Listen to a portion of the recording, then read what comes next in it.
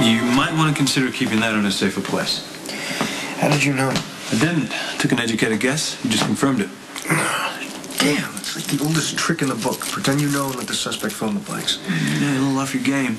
No wonder your mother's so worried about you. You know a lot.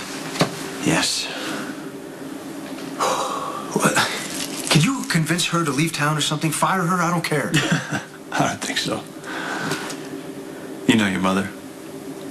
She does what she pleases. Plus, she's an excellent operations manager. I mean, I would never let her go.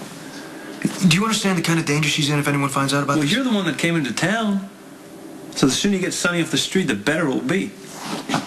Wait a minute, you want me to bust Sonny? I want him to go to prison for the rest of his life. Any particular reason? There's a whole bunch of reasons. But mainly because my family will be safer with him there. So I will help you any way I can to make your case against Sonny.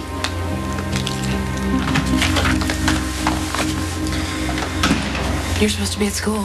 I left. Want to tell me why? I'm starting to remember things that never happened. Like what?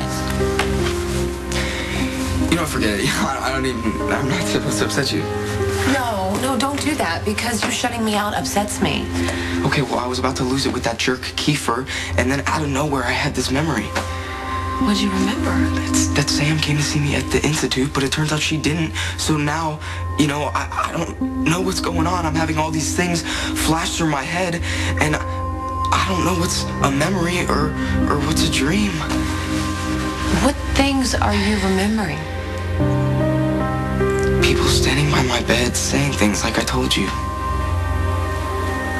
But what are these people saying?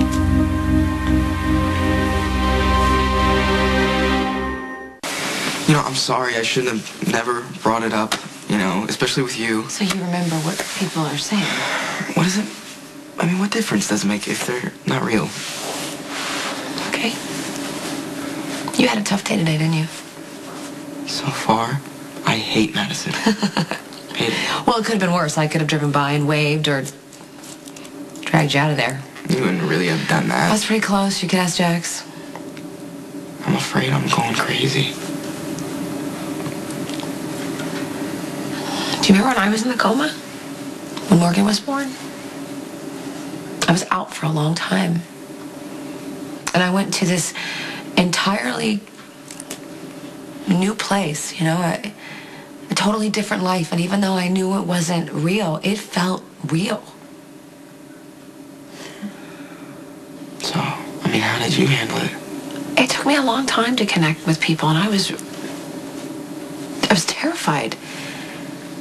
But eventually things started to make sense, and they will for you too, Michael. They will. But I mean, if I can remember what really happened. You remember what you remember, and you leave it at that. Just don't put so much pressure on yourself. We already have our miracle. You're awake. You know what I'm thinking? I'm thinking pizza. And I know you're hungry. I could eat. Yeah. But if we went to Andretti's, you'd have to order the salad. Not if we don't tell Jax. If anyone finds out I'm a cop, my mother and I will both be dead. Do you understand that? Then they better not find out. And you have no reservations whatsoever about what I'm going to do to Sonny? One.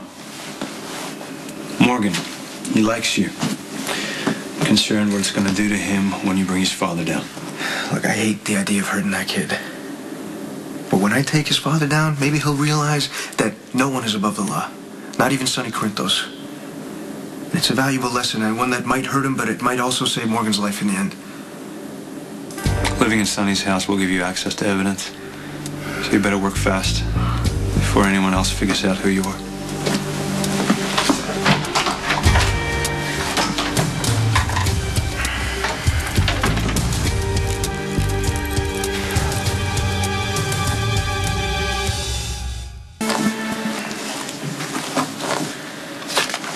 I want you the hell out of my house. Wow. Is that any way to greet a wounded man? Don't get cute with me. Why are you so hostile? Are you still afraid I'll tell Sonny you hired me to take out Jason in the ambush. Don't threaten me, Dominic. I might feel the need to defend myself. Hi, honey. I was just making our guests feel welcome.